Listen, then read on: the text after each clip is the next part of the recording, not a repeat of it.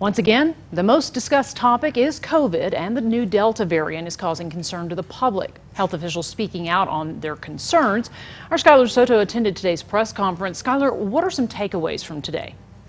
Well, Terry, the three reasons why this is much more concerning is because the variant is highly more contagious, affecting the younger generations and take people longer to recover.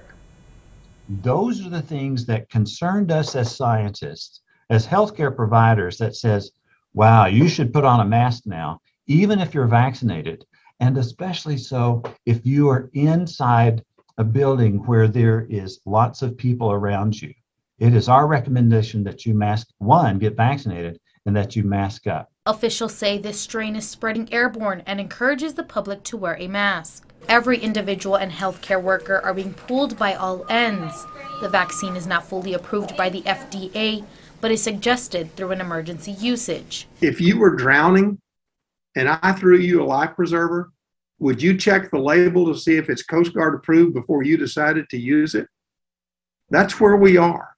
We are all drowning in COVID-19 cases, the Delta variant. Lubbock Health Authority Dr. Ron Cook says if we stop replication from vaccination, there will be no mutation. About 132,000 people are eligible and not vaccinated. We have enough vaccine in Lubbock to get everyone here vaccinated. We have multiple events over the next couple of weeks. The biggest one is this Saturday. We will be out with Covenant Health Systems at South Plains Mall. We will be offering the Pfizer vaccine, the Moderna vaccine, and the Johnson & Johnson vaccine for free.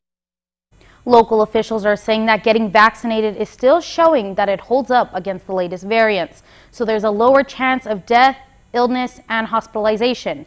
The city's vaccine sites are located at the health department website, or you can call the number on your screen at 806-775-2933. Thank you, Skylar.